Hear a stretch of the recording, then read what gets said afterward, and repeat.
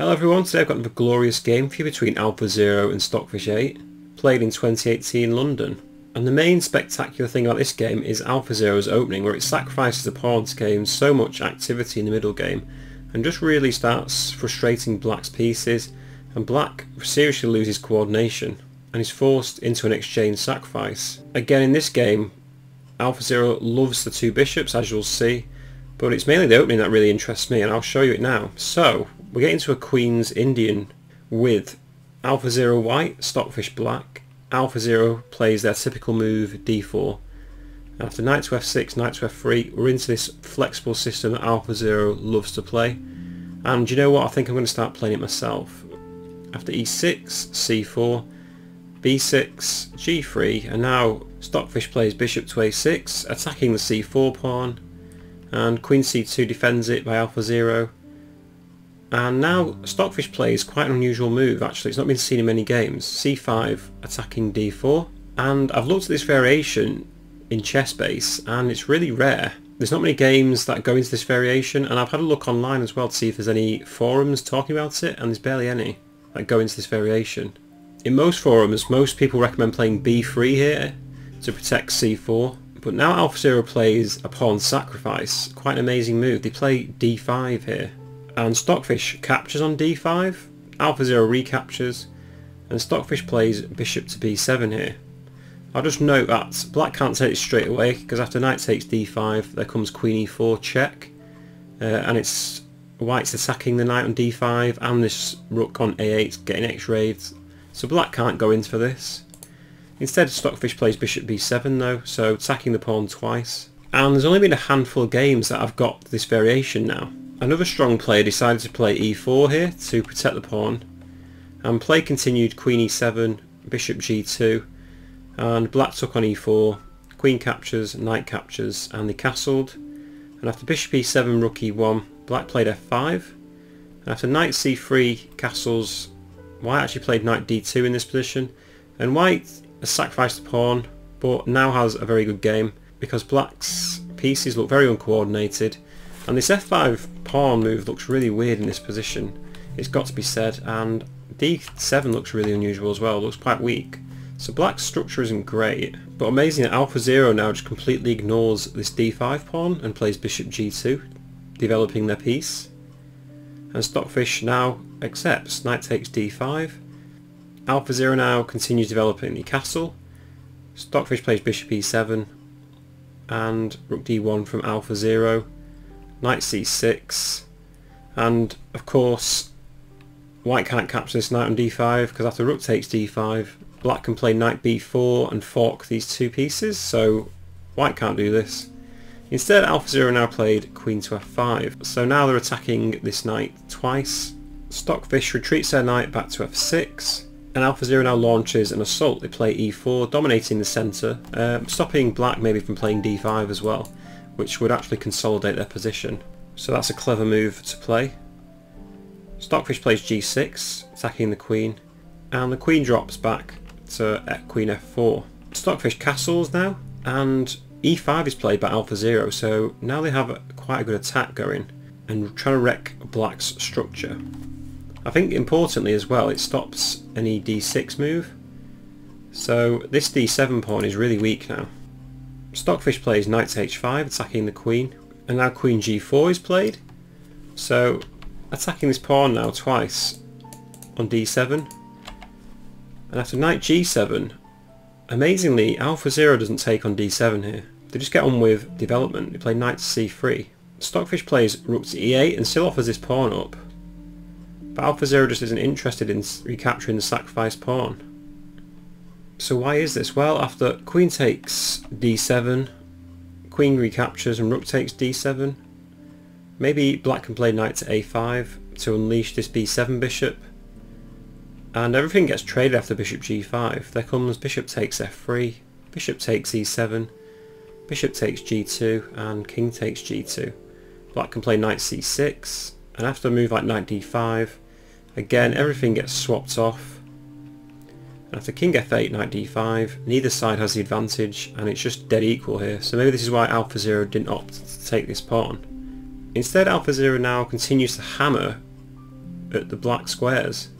And AlphaZero plays h4 here, just really controlling this g5 square now. Stockfish plays rook b8, and AlphaZero plays knight d5, so AlphaZero is starting to take control of this position, it seems. Black's position does look very squashed, and it's very hard to get the pieces out.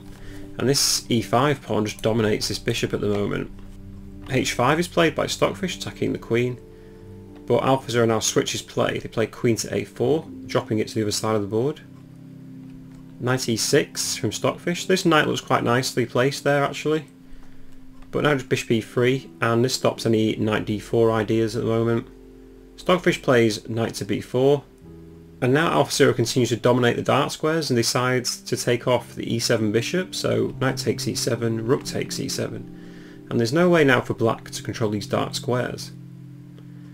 And now an incredible move, AlphaZero just parks their rook on d6 and just squashes black's play, possibly with the threat of playing rook ad1 as well to support in the future. Stockfish plays queen f8, still trying to offer up this d7 pawn, but AlphaZero doesn't want it, just plays rook e1 instead. And now Stockfish drops their knight back to c6, possibly trying to protect the a7 pawn. Queen c4 now from AlphaZero, and Stockfish plays rook e8. So AlphaZero now has a very active position with very dynamic pieces. And it's just important to say that AlphaZero doesn't really care about material in this position, they just care about their piece play, as you've seen in the other games as well. So play continued, rook takes d7, with a very active rook now for white. Rook e d8 is played, and now AlphaZero plays an incredible move, and unleashes the potential of this g2 bishop, and just gains loads of dynamic play now. So they play rook takes b7 here, sacrificing the exchange. Amazing. Rook takes b7 is played, and now knight g5. So what AlphaZero has done is just unleashed this bishop upon black, and black now has to be very careful. Knight g5 is played, and after knight takes g5, bishop takes g5. These two bishops are very nicely placed, and white's just eliminated the knight on e6 as well, which was probably black's best minor piece.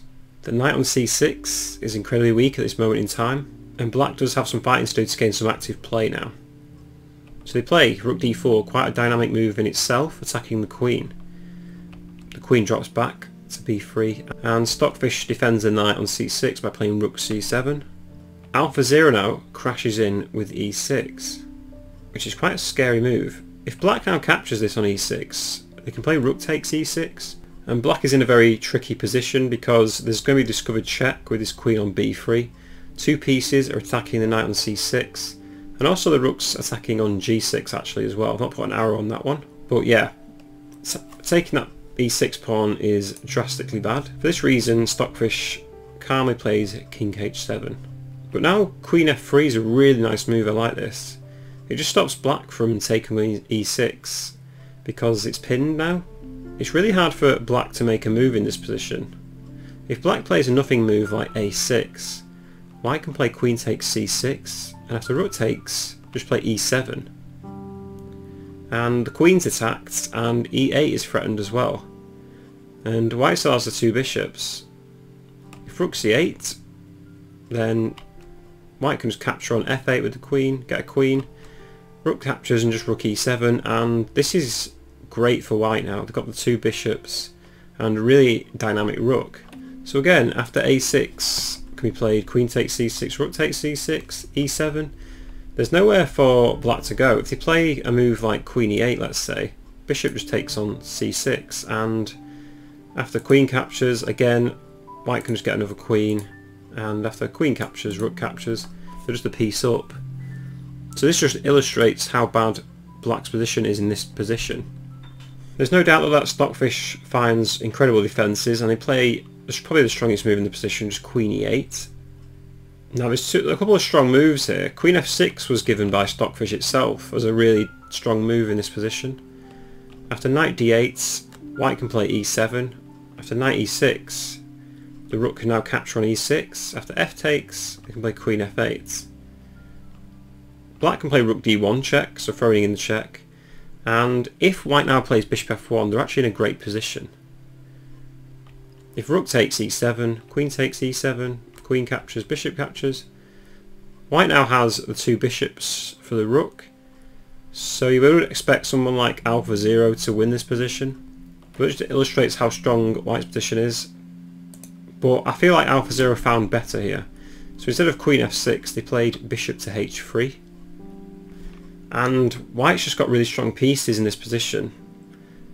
And Black's pieces look really uncoordinated. For instance, the Queen on e8, look, let's just get this right, it's not very good at all. It's not got any scope. The only decent piece is maybe the rook on d4, but this knight on c6 and this rook on c7 don't do much. They're all trying to protect themselves and protect the king. Queen f8 is played now, so Stockfish is moving backwards. AlphaZero plays b3. I'm not sure what this move does entirely. Maybe it stops c4 ideas and just locks down Black's queen side. f5. And now bishop g2 again, because f5 has been played and blocked that bishop in. And the threatening the knight on c6, as we've seen before, queen takes c6 would be ideal because e7 is a massive threat in this position. So Black's got to be careful. So they play knight to e7 by Stockfish. And bishop f4 attacking the rook. Queen d8 is played in the game. If rook c8, queen b7 can actually be played with great activity for White. If queen d8, just queen takes a7, gaining some more material. c4, White can play bishop to e5, attacking the rook. If rook d2, White can play pawn takes c4. After rook takes c4, bishop f6. Black's under a lot of pressure. The knight's getting attacked twice, so rook c7.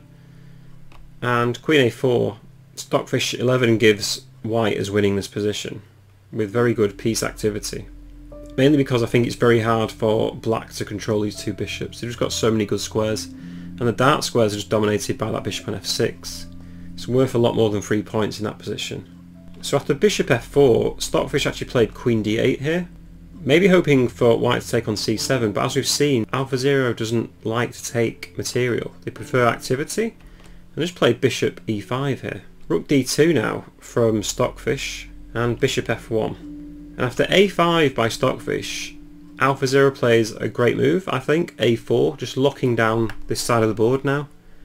And c4 can no longer be played, so Black's queen side is now fixed in a position. Rook a7 is played, and bishop c4. So this is really nice now for White. Knight d5 is played, and AlphaZero now plays rook d1. The reason being that AlphaZero now wants to take this rook on d2 off the board. It's Black's best piece, and it will just give White more domination over the board. Knight b4 is played by Stockfish, captures, and now AlphaZero has just eliminated Black's strongest piece. Bishop f4 now, attacking the queen. Stockfish plays queen e1 check, king g2, and now knight c2. Maybe threatening knight d4 here. But queen d5 gains a lot of activity. And what you'll see here is now that Black's king just gets locked into a hopeless position. So Stockfish plays queen e4. They trade queens, but now after bishop g5 and rook a8, bishop f6, Black's king is just hopelessly trapped in the corner. There's no way to get out now. These two bishops just dominate this side of the board. Knight d4 is played, and now e7. So Black's king is pinned in the corner, unable to assist in the fight against White's passed e-pawn, as Matthew Sadler says. Knight f5 is played by Stockfish, and bishop b5 now, so e8 is a massive threat. Luckily Stockfish has knight d6 just in time, but AlphaZero plays bishop c6 attacking the rook. Rook c8 is played attacking the bishop, and bishop d7 now, attacking the rook once again. If Black decides to play something like rook c7 here, attacking the bishop again, they can play bishop e5 and it's hopeless.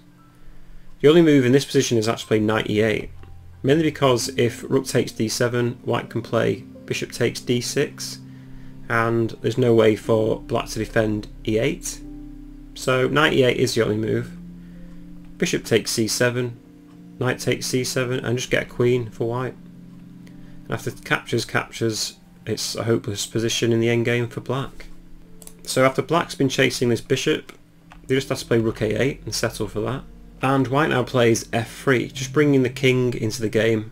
the final piece of the puzzle, if you will, and just demonstrating the difference between the two kings in this endgame. Black plays knight to e8 to block it up, bishop g5 just to move away from that horrible knight, and king g8, but still there's no way for black's king to get in the position at the moment.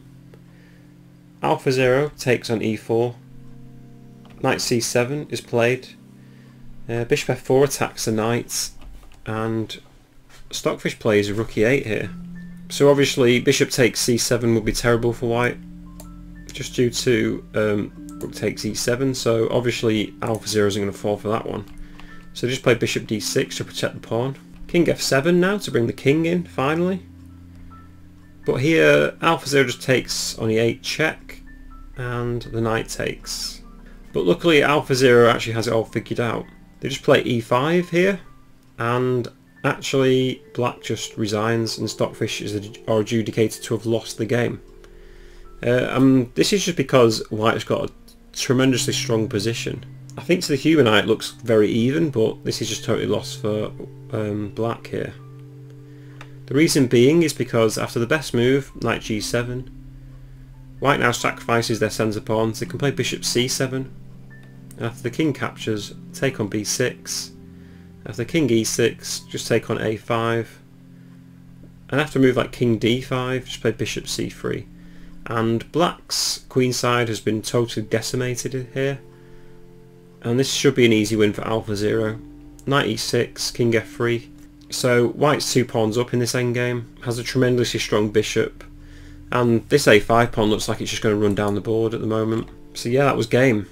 Now I've got to be totally honest with you, this type of game just went totally above my head.